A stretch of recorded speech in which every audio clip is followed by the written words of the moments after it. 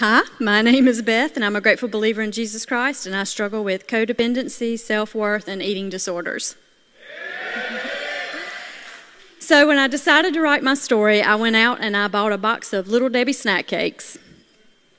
I figured the least that she could do is help me rewrite my story.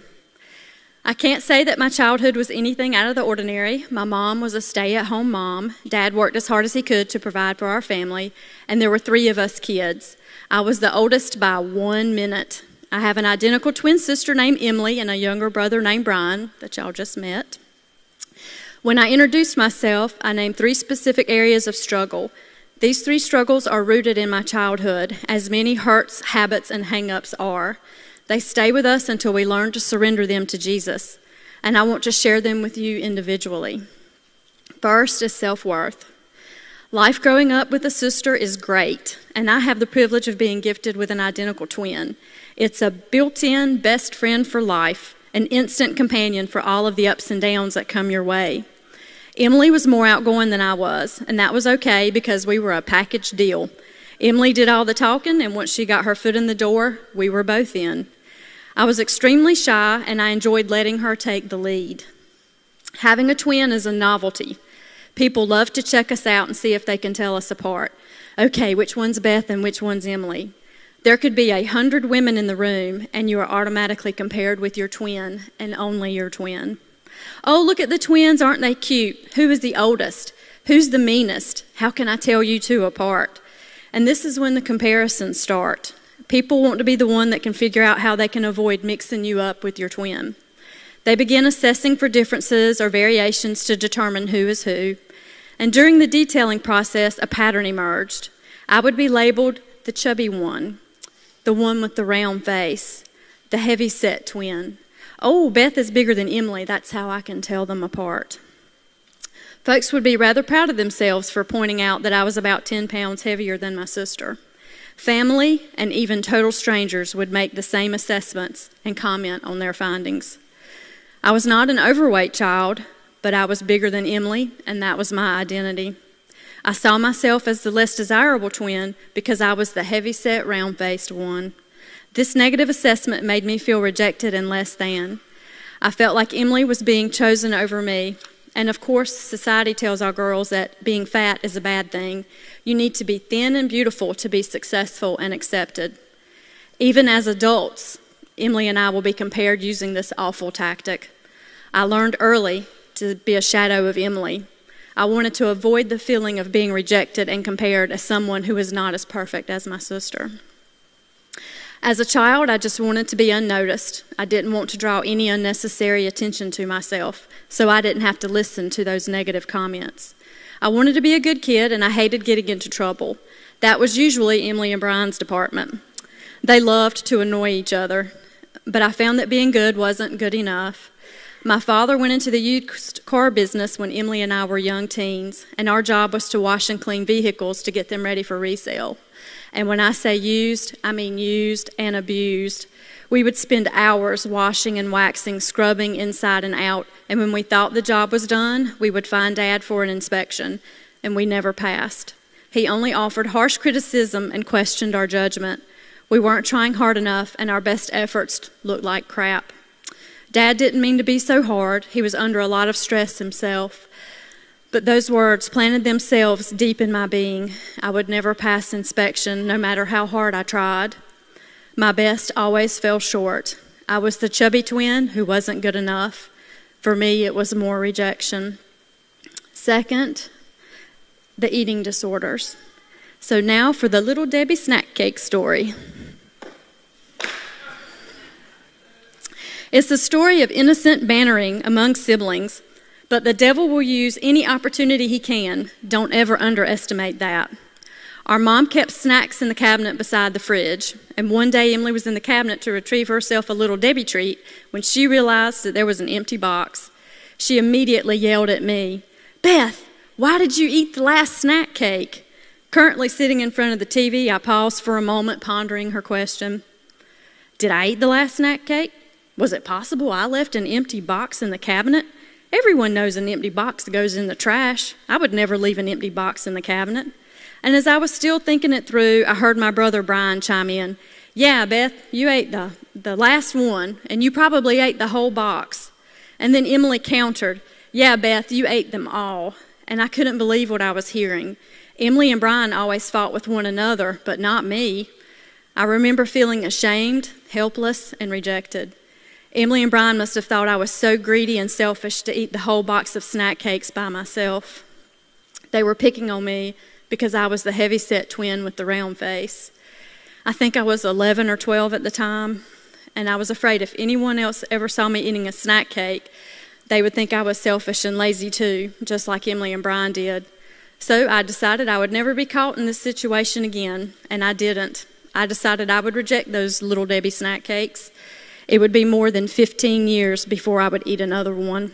For me, this was the start of controlling food. And then when I was in high school, I was a senior, sitting at a lunch table, staring at a pack of Lance crackers. They were staring back at me. And suddenly I realized I didn't have to eat the crackers if I didn't want to. Who would know? It was a little 6-pack of crackers. I could eat 1 or 2 of them and throw the rest away. I felt brilliant in that moment. I could control how many crackers I ate, if I ate any at all. After that day, I began skipping meals or severely restricting what I did eat. This also began the constant thoughts of, what will I eat for dinner if I have this for lunch? I can't have cake today because I have to go to a birthday party tomorrow. Thinking about every bite of food and trying to balance it all out, I began to lose weight, and soon it was harder for friends and family to tell the twins apart, and I loved it. Third, my codependency. Shortly before the cracker epiphany, I met a guy. In April 1991, he moved from West Virginia into the house next door. He was 17 and I was 15. He was tall, skinny, and had long blonde hair, and he could ride a bicycle like nobody I had ever seen. He moved to North Carolina to stay with his aunt and uncle for a while. He was having trouble back in West Virginia. Little did I know the trouble he was leaving behind, including a 1-month-old daughter. We started dated through high school, and I got married to him in 1995 at the age of 19. I never met anyone like him. He was a salesman for sure, never met a stranger. He was good at manipulating people, and he called it being persuasive. I noticed he would often elaborate on truths, and then I began to realize many statements were just lies. I was told very frankly that I was not to disagree with him in public, no matter what he said. I was to back him. No exceptions. When I found myself in those situations, I would usually just nod. I didn't want to verbally condemn myself when I knew the truth was not being told. I was still very shy and didn't enjoy engaging others, so the quieter I was, the better. We had 2 beautiful children, the oldest a girl born in 1999 and the youngest a boy in 2003. Being married to him was like riding a roller coaster with no harness or seat belt. I never knew what was around the next corner. We were separated twice before the third and final separation. It was to the point I did not want to come home after work. I just wanted to stay on Highway 70 and ride until it ended. I was working as a night shift nurse at the time, and when I would come home, the ex wouldn't let me sleep. He wanted to talk. I wanted to get help, but he said I was being selfish and only thinking of myself. At one point, I was so tired and overwhelmed, I thought about hanging myself from this enormously beautiful oak tree down the road from our house. However, none of these were options. I wasn't going to run away or end my life. I knew that God had a plan for me, and I couldn't let the devil win. Plus, I had 2 wonderful children at home I needed to take care of, and I needed to be there to make sure my ex didn't actually hurt anyone. I found myself in the unwanted role of security guard. I felt like I had to protect the world from him, and on the flip side, not let the world find him out either. I thought if I could do things better, maybe he would be happy. If I agreed for him to do this or do that, maybe he would find peace. I loved him, and I wanted him to love me.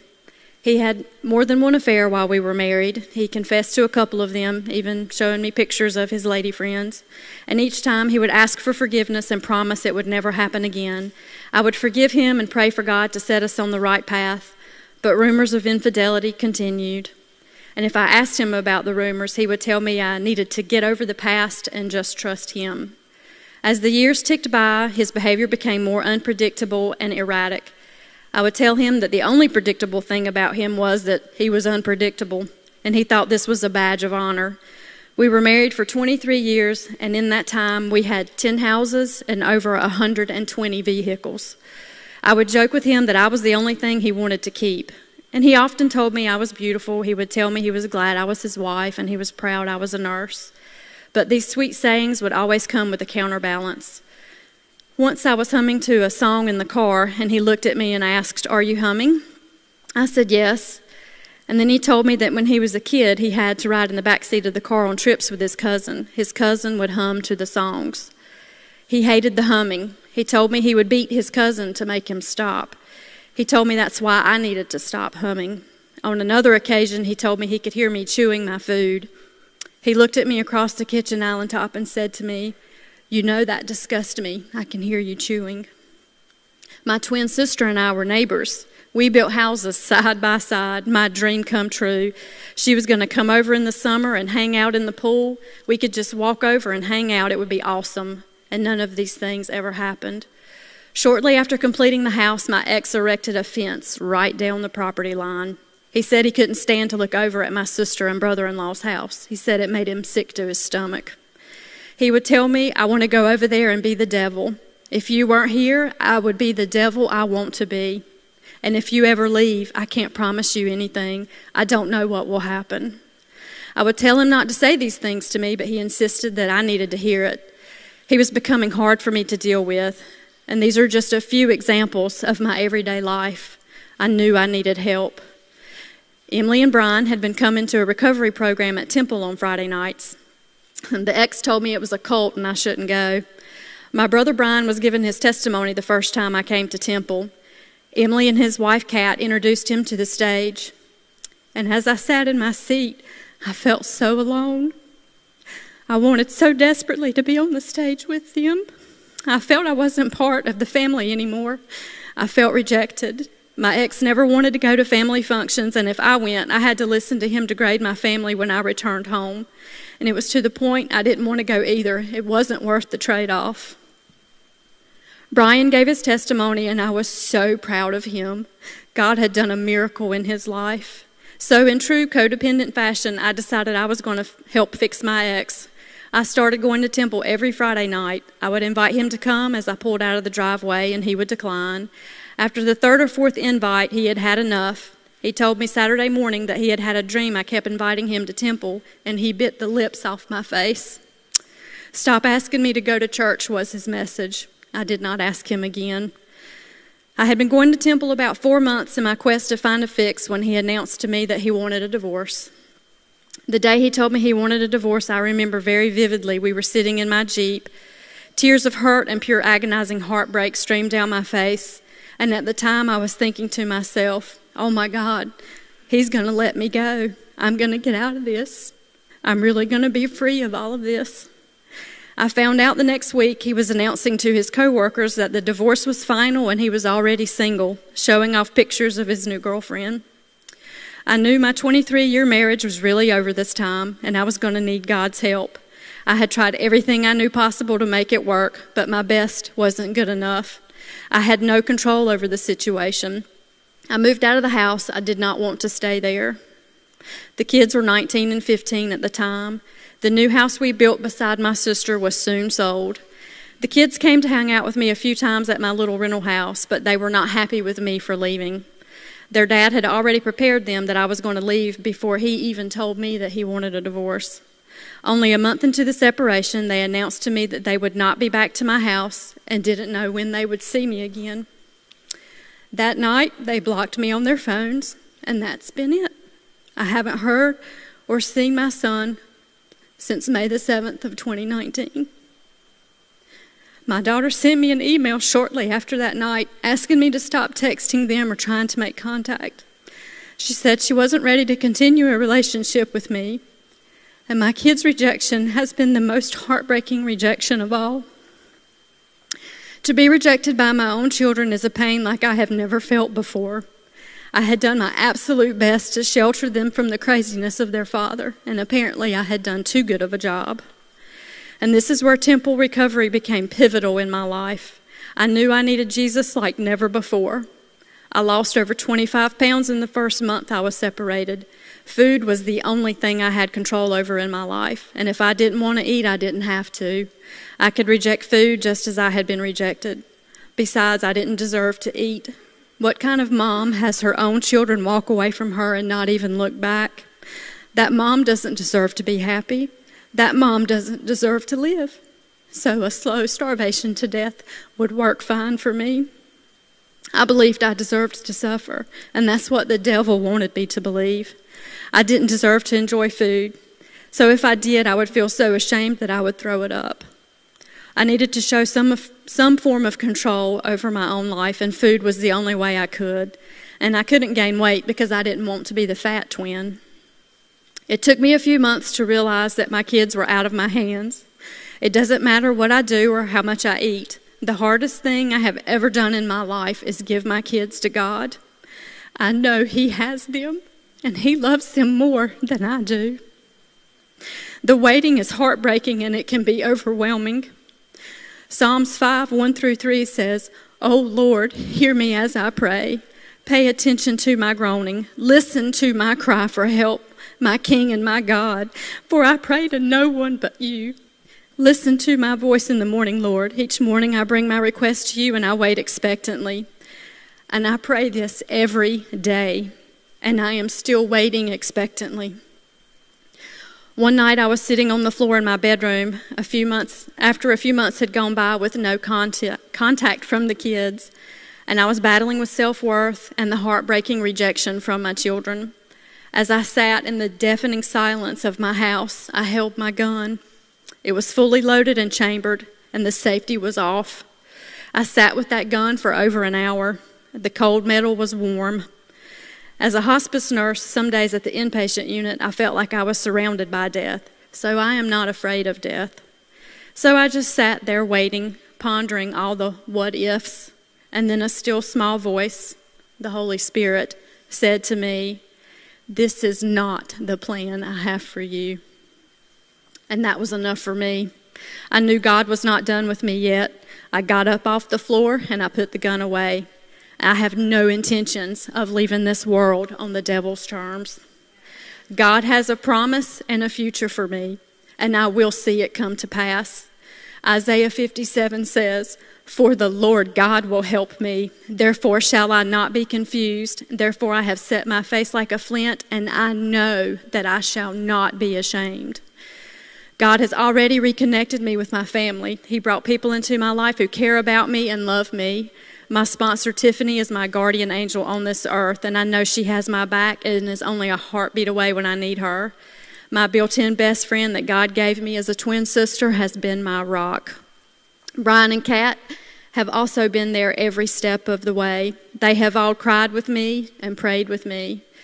God also saw fit to place a God-fearing, Jesus-loving man in my path.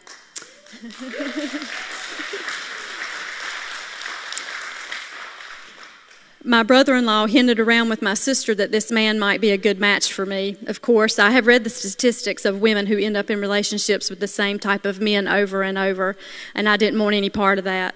The night I figured out who the man they were talking about was, he gave his testimony. I heard all about his past downfalls and how God had brought him to North Carolina. I heard his heart for Jesus, and I knew the Holy Spirit was saying to me, "There he is. That's your future." I knew he was solid in every way, and Rich has been a gift from God to me. While Rich and I dated, we observed God's law, and now we are married. God is going to restore the years that the locusts have eaten. We even bought the lot on the other side of my sister's house.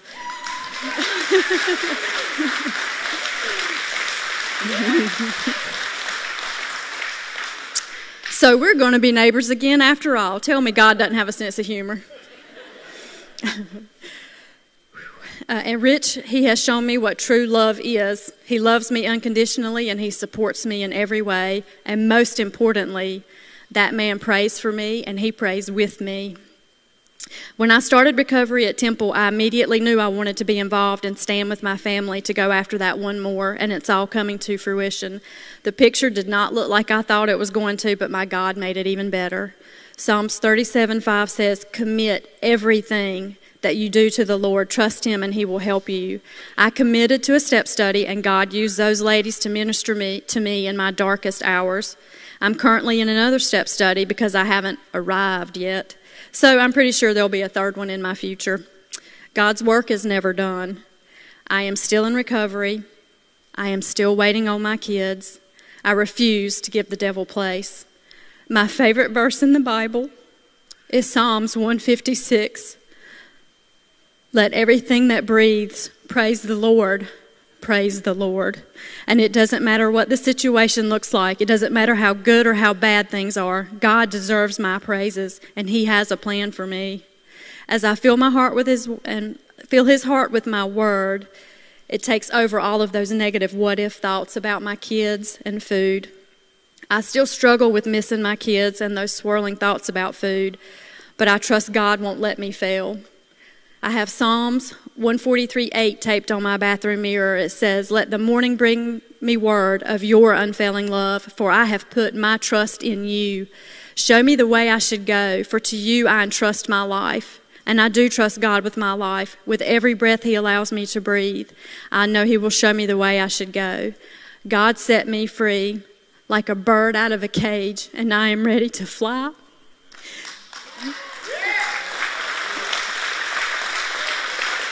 Thank you. He promises that He will never leave me nor forsake me, and He will never reject me because I am a child of God. Thank you for letting me share.